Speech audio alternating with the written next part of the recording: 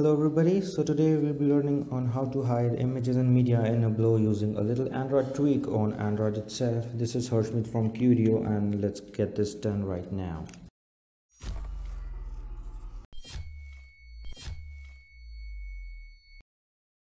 So to start with, we need to have any File Explorer or any CMS, content management system, on your Android device installed.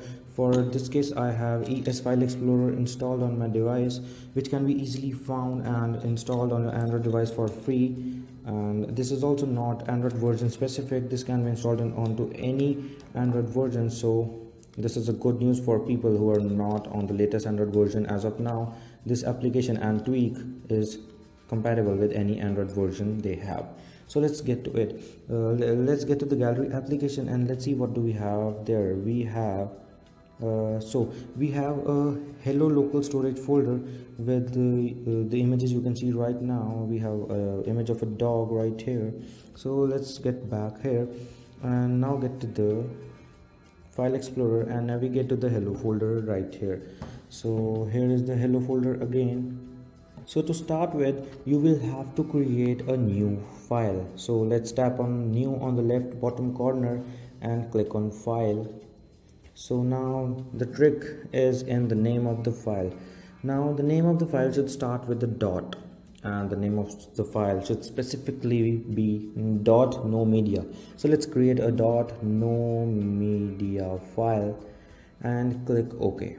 So as soon as you create a .no media file, you can go to your gallery application and check. Oh, the hello folder here has just gone away.